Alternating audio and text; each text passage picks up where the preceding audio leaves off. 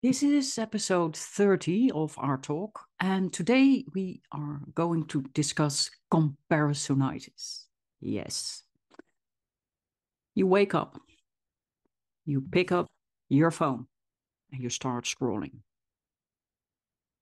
Sounds familiar? Well, for me, that has been a reality for a while.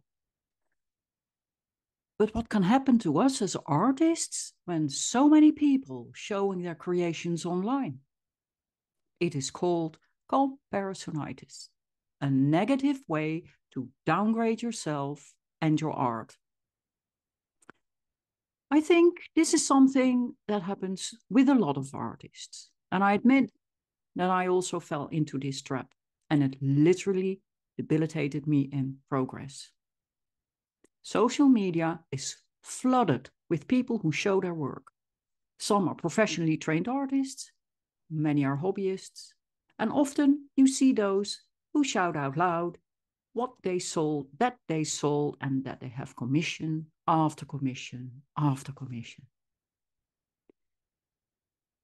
So you just start out full time, and you might feel why that artist has those commissions or is selling so much, and you are not.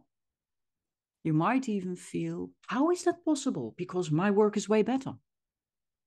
You might think, how am I not accepted for that exhibition and those works are? Well, you deeply feel your work is absolutely worth being there too.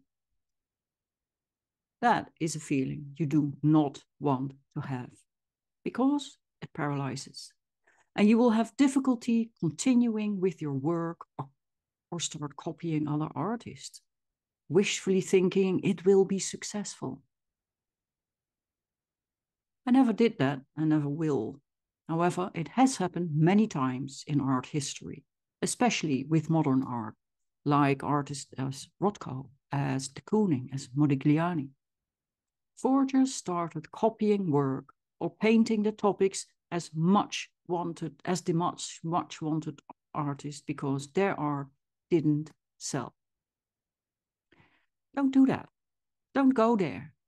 Be your own artist. Own your work. Because let me tell you a little secret. Life shown on social media is not real life.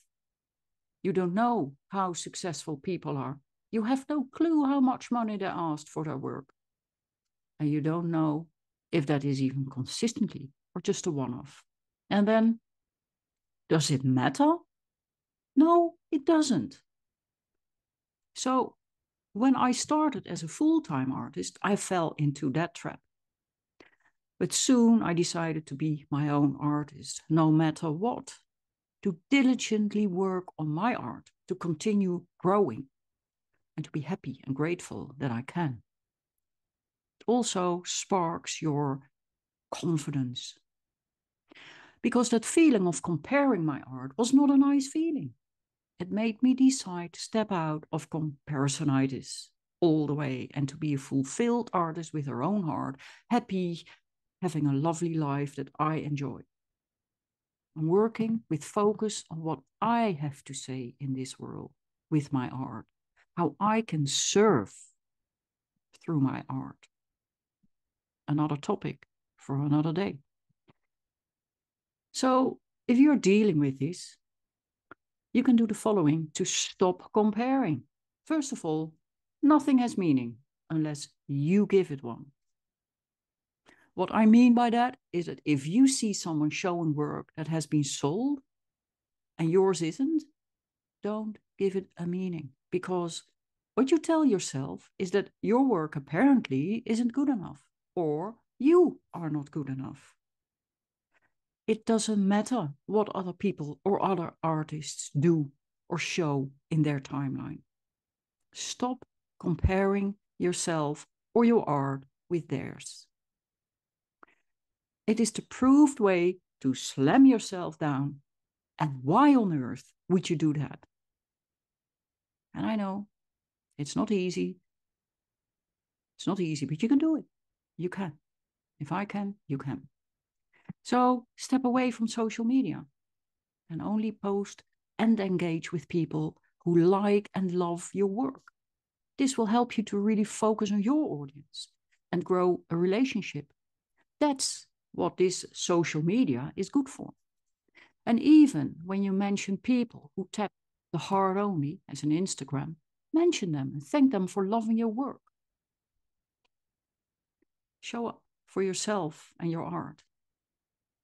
What I just said. You can be trained, but that doesn't mean you stop growing your skill. That is a forever, lifetime, ongoing process. That is not only growing your art skill, but also growing yourself as a human being. So set out time daily to paint or draw. Take a sketchbook with you if you are into that, and enjoy making sketches or scribbles of ideas you want to work on. And next, I would suggest starting by following artists you admire, who you know are further ahead of you or using a style you want to master. Learn from them, absorb their work, and thoroughly enjoy it. A growth mindset is the step to conquering difficult things in your art. If you are a hobby artist and a professional takes the time to give you some feedback to improve the painting you placed online, take that in. Embrace it and be super grateful, because if they do not see you can grow. I personally do this sometimes when I see real potential in the work. It comes natural to me, and I like to help people move forward.